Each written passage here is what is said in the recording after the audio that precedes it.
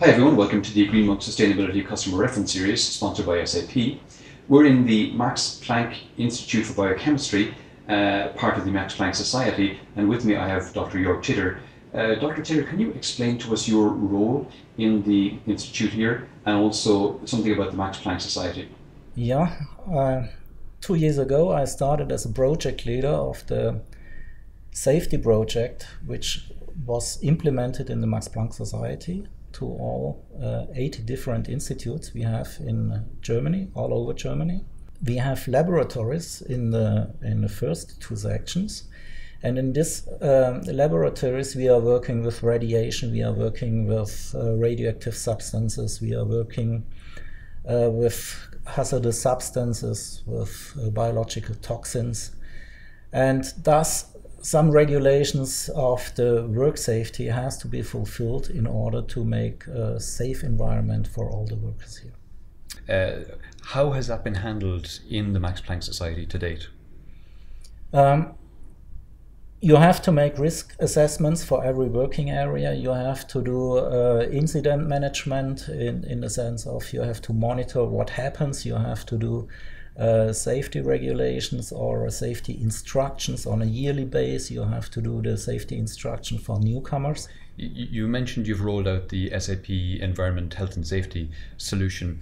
Can you give me some practical examples of how that's helping you in the organization, in the institute? For example, you have to make a risk assessment of the working area each year, and that you have to do in a written form. In former days, we did that documenting in Word files, and then we did it again in the year after, but we would never have been sure whether we covered all the necessary things.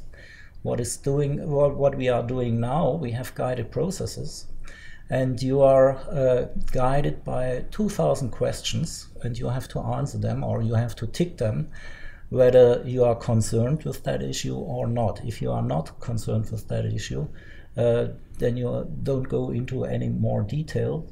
Then you don't need to answer all the 2,000 questions. Maybe you can be over with only 100 or 200 questions, especially if you are running only an office or don't have laboratory work. Okay. This is one of the examples. The other example would be safety instructions you have to do on a yearly basis. You have to repeat that. And all the newcomers, they have to have an initial instruction on the safety regulation, fire preventing measures, and so on. And all these are repetitive issues, and of course all what is repetitive can easily be done by the computer.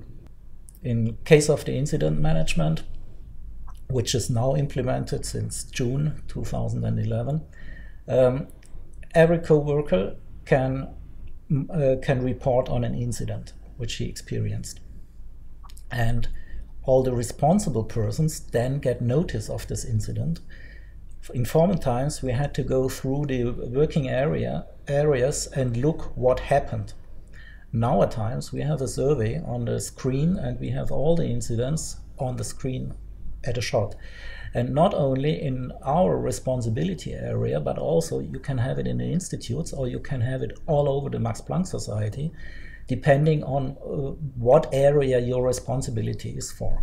So even you want to give the report to the managing director of the institute, which is also done in a yearly basis, you can have the survey at one glance. Okay. And what are your plans for the solution going forward?